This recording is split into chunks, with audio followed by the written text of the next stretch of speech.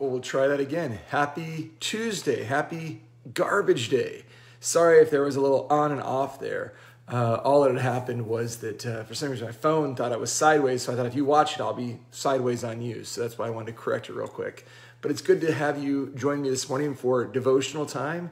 The devotions for today are an encouragement. I always say, because I do celebrate Garbage Day, which if you've been following me, you know what I'm talking about. If you haven't been, then I'm some crazy psychotic person that likes garbage. But the idea is that we remember just how we've been forgiven by God, how he takes away all of our sins and cleanses our past and cleans out our lives regularly each week. He does it on Sundays or Saturdays when we come to worship, as we hear those words of absolution spoken. But he also does that in our lives each day as we remember the sacrifice that Christ has made for us. And so I remember our Garbage Day because on this one says, recycle through Jesus. He takes away our sins. Now, today I want to use the gospel that we had this previous Sunday. If we have been forgiven, we want to forgive others. It's one that God tells us, forgive as you've been forgiven. But today's going to be love as you have been loved. And so we're going to use the gospel lesson from John 15, verses 9 to 17. And then from that, a little devotion about how we are encouraged to love, the basis for that love. It's one thing to say, go love others, but then love can be somewhat subjective in some people's minds. And even though the Lord says to love others, well, sometimes I've met many people, even Christians, even Christian professional church workers who, when they are told to go love others, well, yeah, but, and there's always a but in there. We're going to be reminded today that when it comes to that command to love, there is no but involved. It's to love all. And so the devotion today comes from John 15, 9 to 17. And actually, this is based on a devotion that we have from Lutheran Hour Ministries. If you haven't followed Lutheran Hour Ministries, they are on our website. They have wonderful daily devotions. And this is from a devotion that they had about a week ago. And it begins, Jesus said, as the Father has loved me, so have I loved you. Abide in my love. If you keep my commandments, you will abide in my love, just as I have kept my Father's commandments and abide in his love. These things I've spoken to you that my joy may be in you and that your joy may be full. This is my commandment, that you love one another as I have loved you. Greater love has no one than this, that someone lay down his life for his friends. You are my friends, if you do what I command you. No longer do I call you servants, for the servant does not know what his master is doing. But I have called you friends. For all that I have heard from my Father, I have made known to you. You did not choose me, but I chose you, and appointed you that you should go and bear fruit, and that your fruit should abide, so that whatever you ask the Father in my name, he may give it to you. These things I command you, so that you will love one another. Here ends the text. Now here Jesus talks a lot about love. And he talks a lot about love throughout these whole chapters. We heard even John, the apostle, writes about love for 5 chapters in 1 John.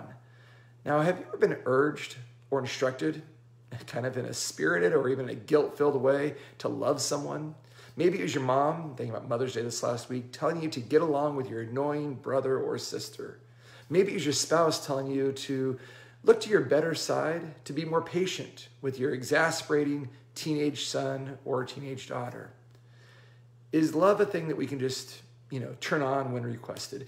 Be more loving. And you can say, yes, I can do that. It seems more often we need to reason to love people in such circumstances. And for it to be any kind of motivating factor, the reason needs to be pretty compelling. Look at how Jesus talks about love. He says, as the Father has loved me, so have I loved you. Abide in my love. As the Father has loved me, that's where Jesus starts. Not with his view of what he thinks about somebody else, but as he has been loved, and by extension, how we have been loved too. It has nothing to do with our feelings or if the other person merits our love or not. It's about how God already loved us in Jesus, how God already acted in love for us in Jesus. Now, with this in mind, it looks like our grudges might be the first thing that need to go out the window. If someone doesn't agree with us, has a different opinion than us, if someone has different feelings, or if they just keep saying things that we don't feel comfortable about, then our normal action is to build up a wall, to be resentful, to be angry, to think, I'm not going to love that person. Now, when we think about that, this love one another stuff can be kind of hard, especially when we feel like we own the high ground. And in our world today, a lot of people feel like they own the high ground. And the flag that is stuck in that high ground that we set says, I won't budge. If that's the case, then we really need to rethink how close we are to following our Savior's instructions to love. Now, without a doubt, trying to muster up love for someone else who's hurt us can be a futile exercise, because we'll keep remembering that pain. We'll keep harboring that ill will. We'll carry with us what they've done, and we'll keep thinking to ourselves, no, I'm not going to love them because they hurt me, or they'll just do it again. This is where we need to be reminded again and again how Jesus takes out the trash in our lives. We need to be reminded how God first loved us in Jesus. And so what we need to do is we need to turn it over to Jesus. You see, he's the victor who's proven his love at the greatest price possible. This Jesus is the one who endured mistreatment from a peasant and priest alike. Remember, the crowds shouted, "Crucify him, crucify him." The priest railed against him.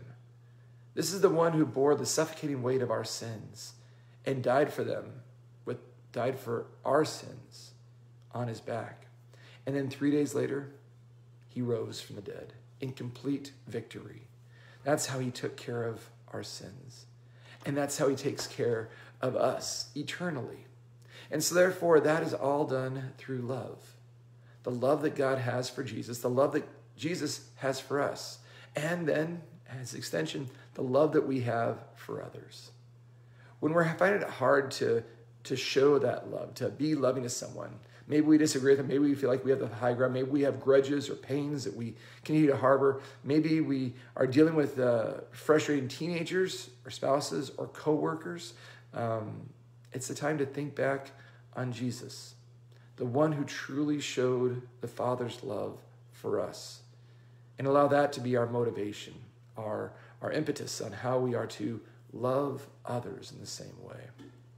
And so the prayer that I would have for you today is that Jesus would be your encouragement, would be your power, would be your focus of how you are to carry out his commands of loving one another just as he has loved us, realizing that he loves us just as the Father loves him. And so loving one another means that we look beyond all the differences, we look beyond all the hurts, we look beyond all the pains. We don't love someone because they merit it or because they're someone that we are close to or like or desire. It's those who we are called to love are the ones that hurt us the most, the ones that have the most friction with us. Because remember, Jesus died for those who were sinners, those who were God's enemies. Remember when he hung on the cross? He had two thieves next to him. One railed against him, the other one just said, Jesus, remember when you come to your kingdom. And it's that day that he spoke those words of absolution to that thief on the cross. Today you will be with me in paradise. That same absolution that we hear each week in worship, that same absolution we're reminded of each day by God's tremendous love for us in Jesus Christ, how he takes the garbage out of our lives. And so be garbage men. I say that a lot, but do that in the way that you love others, in the way that you care for others, in the way that you will follow Christ's command by reflecting and showing that you too are a garbage collector. You too are a lover of souls. You too are a disciple of Jesus Christ. Well, let's bow our heads for a quick prayer, and then we'll go off on our wonderful day, because it is gorgeous. It's beautiful outside. Go enjoy this gorgeous day, and whoever you come into contact with, share the love of Christ with them. Let's bow our heads in prayer. Heavenly Father, we ask that you would help us to love others as you have loved us in Jesus. Help us to overlook differences, pains, frustrations, complaints, and to see every person with your eyes. Eyes of mercy, eyes of grace, eyes of love. Eyes that see the cross and know the tremendous sacrifice that your Son gave for us in love. Inspire us daily, Lord, with that love in our lives, to see and to share that with others. In Jesus' name, amen. Well, hey, have a very wonderful day. And I just saw Paul popped on. Paul, it was great seeing a photo of you on Facebook just out inside of your front door with a walker there. You are doing stupendous. Great to see how your recovery is going. And to all of you at home, continue to love others and just reflect the love and glory of our Savior, Jesus Christ. Have a wonderful day. Aloha. Know that I love you.